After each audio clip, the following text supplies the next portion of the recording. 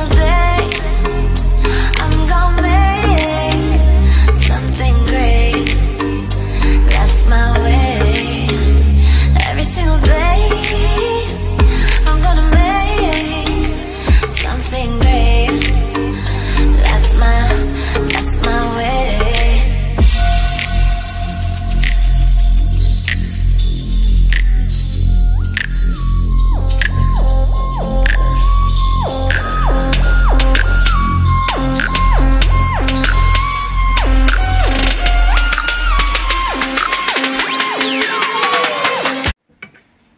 Good afternoon, Chella Creates here.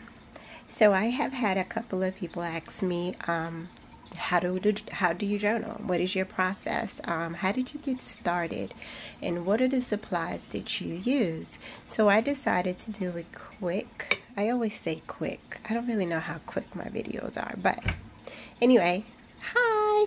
We're gonna do a video today of my different journals that I use and what each one of the journals are, because they all serve different purposes, and I'm going to show you some of my cutesy supplies that I also like to use. So let's just jump on in. So the first journal that I'm showing you is my Faith Journal, aka Faith Planner. This is you can purchase this in Michaels as well as Happy Planner website, because this is a happy planner. I'm not going to show you the pages because I do have a flip of my Faith Planner, but I just, for the purpose of this video, I just want to show you what I journal in this daily. So this is a daily journal, and what I journal in this daily is my daily Bible verses. And I'll journal my Bible verses, and then I'll journal an application, an observation, and then an application. As well as I will also journal scripture writing here. So this is primarily what I use this journal for. This is my Faith Journal / aka Happy Planner, Faith Planner, whatever you want to call it, but I consider this to be my Faith Journal. And there's also miscellaneous journaling in here, like this is a day that I went out with friends with pictures. And what else is in this one? Just a lot of scripture. It's primarily scripture writing. But it is a place to hold words, and it is de-stressing just to write God's words down. So that's your Faith Journal. Okay, so the next journal that I want to show you it's a traveler's notebook. This is a standard size traveler's notebook, and this is also a journal. Now if you want to try using it, I highly recommend traveler's notebooks because they can hold several different notebooks. Right there.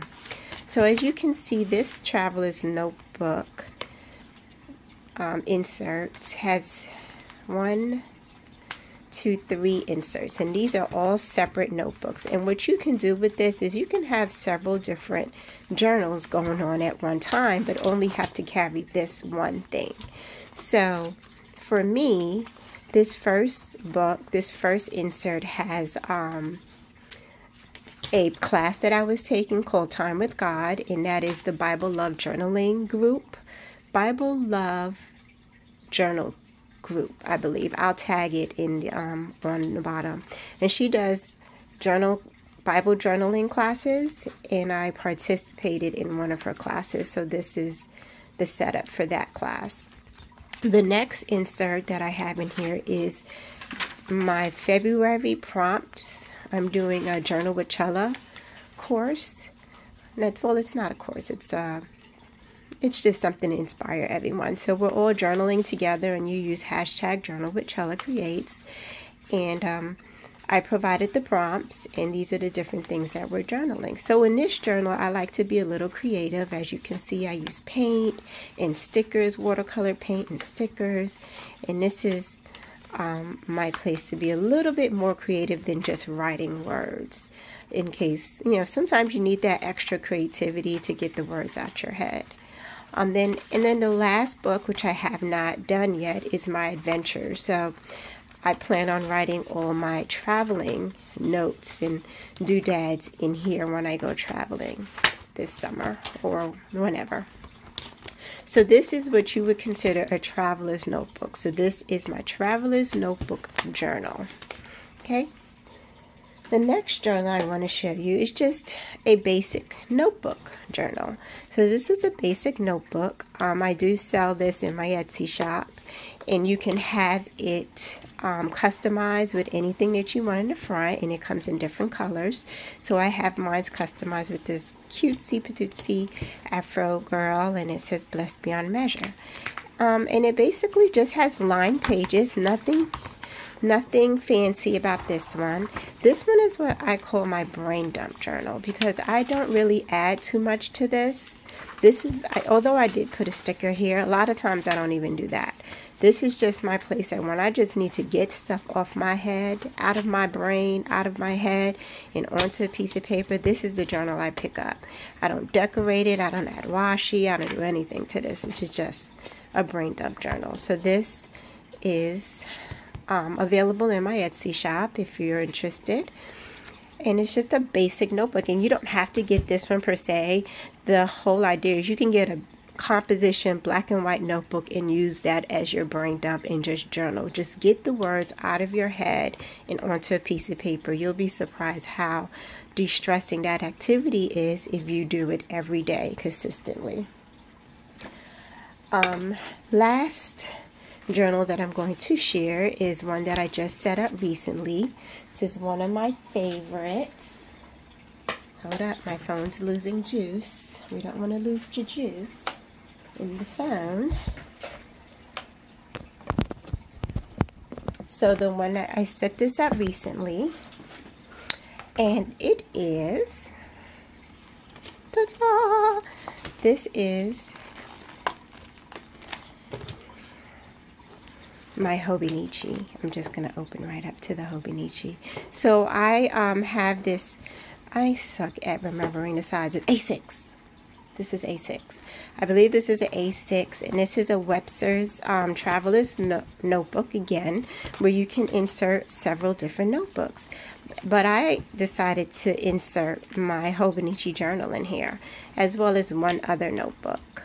And I add little creative things in the front, like a picture of myself and little doodads to keep it cute. And I add pictures, like pictures of my best friend and pictures of my children. And this is my gratitude journal. This is what I call my gratitude journal, because when I pick this up, I just want to write things that I'm grateful for. Hence the pictures of my family, just to remind me that when my head gets all stuck with bills I have to pay, or tasks that I need to do, or things that are just getting on my nerves, I can focus back in on, yeah, those things might exist, but what also exists is a lot of blessings. I'm surrounded by lots of blessings. So in this journal, it's a Hobonichi journal, one thing that I love about this journal is that it's dated. So if you wanted to use it as a planner and keep track of your daily task, you can, because it does have a section with dates, as well as the pages are dated. Me, I decided to use the monthly view pages as is to put down dates and things that I want to remember, but the daily pages, I actually cover my dates because I don't like the stress of having to journal on a specific date, and I don't like skipping pages. So just in case I don't journal on a specific day, I don't worry about the dates. I cover the dates, and I use this kind of like a notebook without dates, and I write in my own date if I want to. And I love this paper because the paper can hold up to any medium. This is fountain pen that doesn't bleed. And then over here, this is watercoloring. And look, perfect, no bleed through. And this is where I get really fancy with my washi. I love to decorate the edges of my pages with washi. And I find just doing that, sometimes I just do that. I just add washi to the ends of the pages. And I won't even add a sticker or anything else. I'll just add words. So it really depends on you. Don't feel like you have to be extra creative. The most important thing is that you're journaling and you're getting those words out of those thoughts out of your head and onto a piece of paper. So this is my gratitude journal. So the other thing that you want to have in your arsenal when you are journaling is, of course, washi tape. So the washi tape that I like to use is a little bit thicker because, like I showed you before, I like to put it on the edge of the pages. Let me just show you how that works again. So I like the washi to be a little bit thicker so that when I fold it, you're going to see, because what I do is I put it in the middle and fold it over, so there'll be washi on two sides.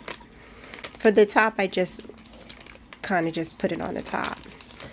But so yeah, I like my washi rolls to be a little bit wider, so I can do that.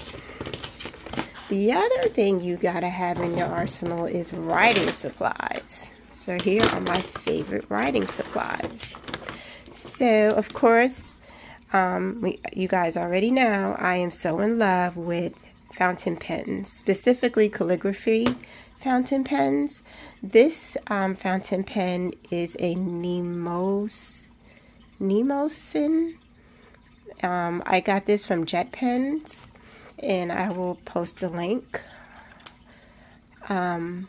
This one is a Varsity Pilot, and I like this because this is great for beginners and it's affordable, and it comes in a kit with a whole bunch of different colors. Okay. Also, you want to have a mechanical pencil because you might want to draw something for like my lettering, or if I want to do some doodling and I want to be able to erase. I have a mechanical pencil. And of course, you want to have a highlighter to highlight things. And this is a brush pen, which I use for my calligraphy. And this is a Kelly Creates. So when I do my calligraphy writing, I use my brush pen.